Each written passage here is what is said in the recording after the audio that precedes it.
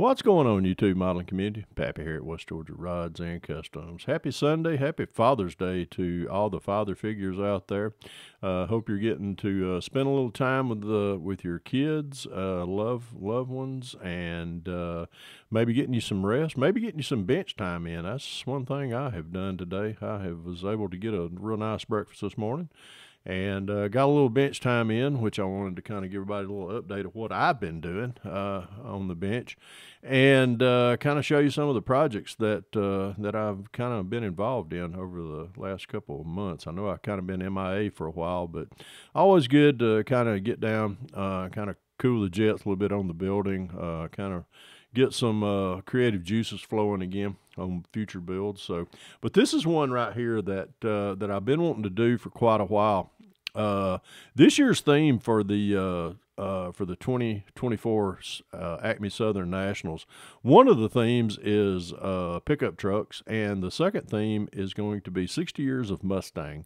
And yes, Mustangs have been around for 60 years, so I'm actually older than the Mustang. That makes me really feel old.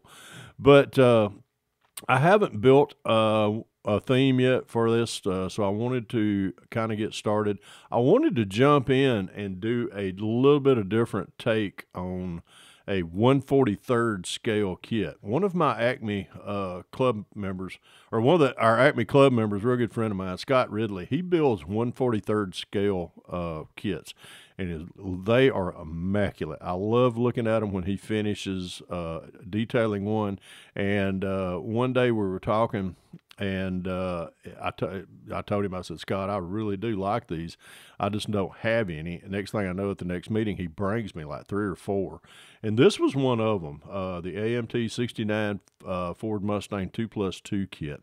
And if you don't know what, the difference between 1/43rd and 1/24th or 1/25th, like what we normally do, there's a lot of difference in size. And I'm going to show y'all this right here with another Mustang body that I've got. This right here is the 1/43rd scale, the orange one here.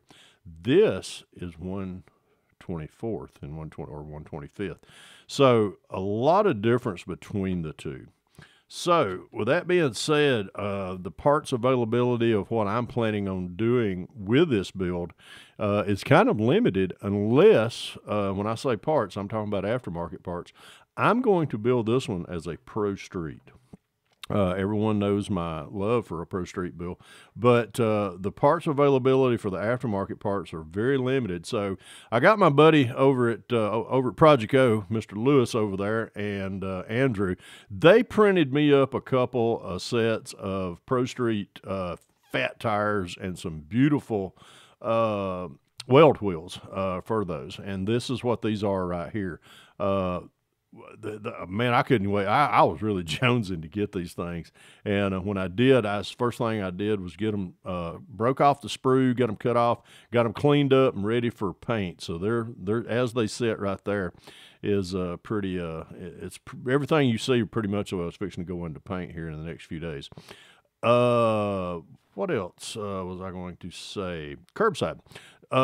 Many of you that are not familiar with curbside, if you're new to the hobby, hope that the comparison between 1/24th, 25th, and 1/43rd, I hope that cleared up a question for you.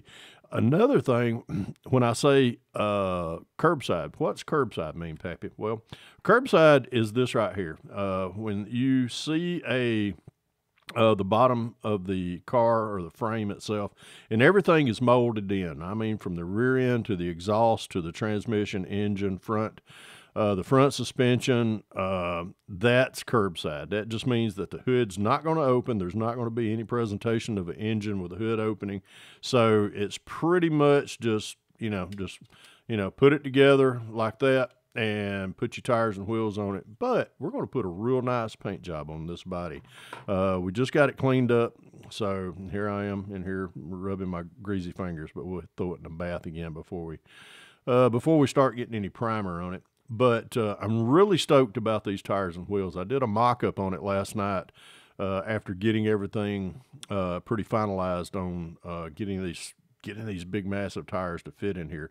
One of the things that I had to do was to, let me get this in here, this is the interior tub. I had to take, and I tell you what, Scully, give me a hand. You sitting up there ain't doing nothing. I know you're a father. But what I had to do was take a Dremel, and I had to open up this right in here. I just kept whittling away until it's almost paper thin on this fender well right here.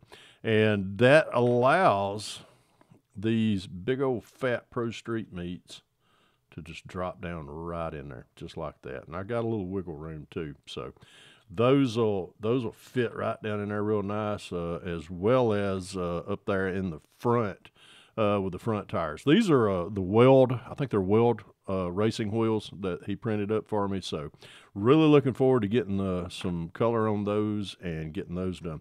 Another thing that I had to do to get these tires to fit was on this body pan was I had to, right here in this area, I had to take a file sanding stick and come over a little bit closer to this rear end housing as far as where the leaf springs would be at.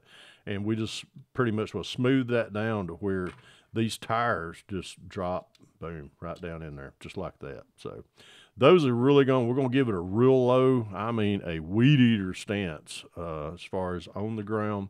The tires are going to be tucked up into the fender wells on both the fronts and the rears. So looking forward to doing that. Haven't chosen a color yet. I'm kind of leaning, everybody's like, oh, it's going to be Pappy Red. It's going to be Pappy Red. Nope, it's not going to be Pappy Red, but it's going to be a relative of Pappy Red. Let's just put it that way. I did a gasser a while back, an old Anglia gasser, and I did it in a candy apple red, and it turned out very well. So with this car molded in orange like it is, I want to cover that up. So of course I'll come over it with the black primer. We'll get all that covered up with that. Then once we get that applied, we'll come back with the base coat of gold, and then we'll come back with a clear red, and then come back over that with the clear. So.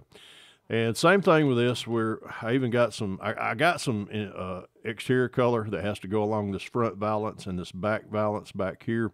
So we'll spray the entire thing, the same process that we're doing on the body, everything. It'll be black, then gold, then candy apple red, and then clear. Once we get it cleared, we'll buff this area out and right here, and then on the body itself. And then we'll tape off what doesn't need to be candy apple red, and then we'll paint this NATO black. And then we might try to pick out some of the details on the engine and suspension and the exhaust there. So anyhow, that's further down that's kind of toward the final things on this build. Interior probably going. Don't know yet. It's not going to be it's not going to be a flat black. It's not going to be a gloss black. I'm thinking more.